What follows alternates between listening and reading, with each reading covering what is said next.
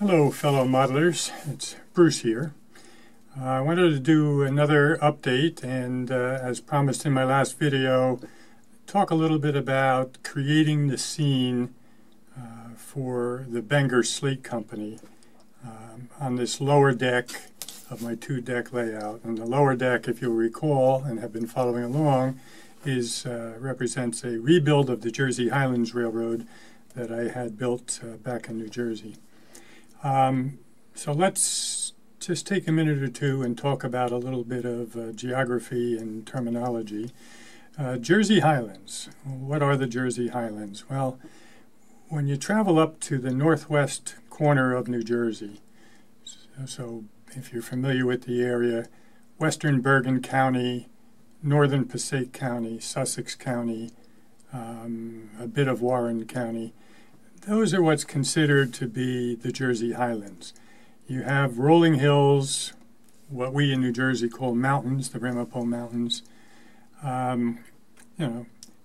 Mountains by Eastern standards, not by the Rocky Mountain standards. But the highest point in New Jersey, up in the northwest corner, is about a high point is 1,800 and some feet. So, decent when you look at them from afar. Those are the Jersey Highlands. The Jersey Highlands was situated between the coal fields of Pennsylvania, the Scranton, Carbondale area of Pennsylvania. So the Jersey Highlands were located between that coal-rich area and New York City. And so that area of New Jersey became threaded with tracks from competing railroads that collectively are known as the anthracite roads, because primarily their purpose in being developed was to move anthracite coal from the coal fields of Pennsylvania to New York City. So many familiar names of railroads: the Lackawanna, the Erie, the Reading, New York, Ontario, and Western, Lehigh and Hudson River, Lehigh in New England, the Susquehanna Railroad, the Jersey Central Railroad, and I know I'm forgetting some others. So when I created my Jersey Highlands Railroad back in New Jersey, the home railroad, if you will, was the Susquehanna. And the reason that I chose the Susquehanna was I grew up in Oakland, New Jersey. The Susquehanna went right through the middle of town. After we got married, we moved to West Milford, New Jersey, lived there for 40-some years. The Susquehanna went right up through West Milford. So I was very familiar with it. It still exists in a new iteration. Unlike some of the other railroads that I mentioned, who are no longer in existence under the same name, although some of their trackage is still being used, the Susquehanna rails are still being used by a company whose locomotives are labeled Susquehanna. So I chose the Susquehanna, and then because, like many modelers, I can't resist purchasing new locomotives when they come out, I expanded it to include any railroad that interchanged with the Susquehanna. Well, boy, that was a lot of those aforementioned railroads interchanged with the Susquehanna. So you will see motive power eventually for the Erie and the Lackawanna and the Jersey Central, New York, Ontario, and Western, Lehigh and New England, Lehigh and Hudson River, etc. So that's the Jersey Highlands and the concept of my Jersey Highlands Railroad. Now, why is the Bangor Slate seen here? Well, the Slate region of Pennsylvania is fairly small. It actually lies between northern New Jersey and the coal fields, but much closer to the Delaware River. As a matter of fact, if you take Route 80 out through the Delaware Water Gap and you look a little bit to your left, you're looking at Bangor, Penn Argyl, and a number of other small towns that were the slate pit capital of the world at that time. The little town of Bangor, which does exist, is a lovely town. If you live within an hour of Bangor, take a Saturday afternoon trip over there. They have a lovely restaurant in the old Bangor Hotel in their little main street, which is fairly small. And around the corner from that is a wonderful slate museum. I think it's only open on Saturdays. At any rate, Bangor does exist, and it was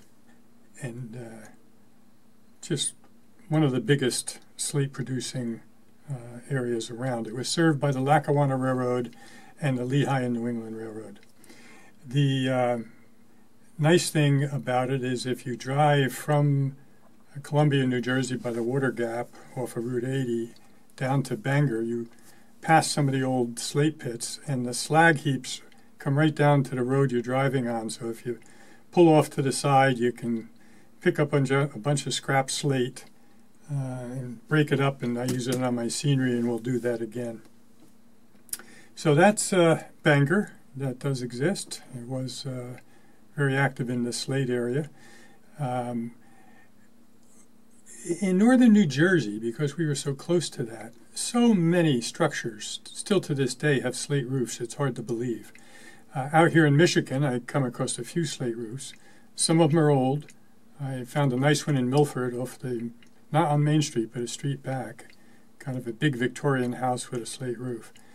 But in northern New Jersey, you'll find barns, sheds, many, many houses, of course, plus public structures, churches and schools and so forth, all had slate roofs. I even found in Bangor itself an outhouse with a slate roof. So, yeah, if you live in an area where you can walk out to the slag heap and pick up thrown away slate, you put it on your outhouse roof too. So that's kind of the geographic and historic background a little bit. But now what I want to do is take a look at the structures that I had built on my previous layout for the town of Bangor and the slate pit, and I'll bring you up to date as to where I am on that. Okay, be back shortly. Okay, let's start by looking at some changes that have taken place in the past week. On the lower deck, we'll focus. I'll come back and talk about each of these structures in a minute. But let's take a look at the slate pit itself. And again, this is just a semblance of a small slate pit. I've already painted the pink foam here, my choice of ground color. It was one that was recommended by Dave Frary in his scenery book. And I used it back in New Jersey. I use it to mix my ground goop. It actually turns out to look pretty good when you do finish scenery and put ground foam and so forth on it. It was a Sears a Sears paint, and out of all of Frary's suggestions, I picked a Sears paint because I figured, Sears is going to be around forever. So so much for that wisdom. But it was the old number 600 in the Sears paints, and what I did when I saw the handwriting on the wall before we moved for Sears, I put a little bit of the paint onto a piece of cardboard, and I brought it over to Ace Hardware recently, and they did their color match and made up a batch. I'll put the Ace Hardware mix if you want, but there's plenty of good earth colors. Now, if you look down in the slate pit, you see a variety of different textures. You see on the bottom wood, then there's actually some masonite on the back there. There's foam, and I want to have a uniform texture on all four sides, right from the bottom of the pit up. And so I'm going to line that pit. And I have about 3 different ideas right now I'm playing with. One of them is to use the styrofoam packing sheets that go under meat in the meat counter in the grocery store. Those are nice and thin, and you can etch lines on them and so forth. And I figured I could glue them in there and maybe etch some lines like I did back in New Jersey. Another thought is to use a foam core board, which is fairly thin. And then a final idea I had was to use balsa foam, which I have some. If you haven't worked with it, that's good for etching. Here, let me get a piece of balsa foam a minute so you can see what it looks like. So that's a couple of sheets of balsa foam, and you can easily etch lines on it and paint it and so forth. It might be a little bit thicker than I wanted, but I think it won't take up too much room. So we'll see. I'll use one of those to line it and then paint it slate gray. I already put some slate gray down in the bottom there just to test out a color. So I'll be working on the pit. All right, now let's look at the structures. Let's start with the company store here. Now all of these were really made as background buildings, or many of them were, because back in New Jersey I had about the same depth as you see here for my whole scene of the Bangor area. So I drew a sketch of what I wanted the company store to look like, and then I made it out of wood, a little bit of styrene here and there. The roof on the porch is styrene, as are the columns and the fancy work. Everything else is wood except for the windows. Again, I put a slate roof on it, and because we're in the slate area of Pennsylvania. And then there's the ever-present checker game going on the porch.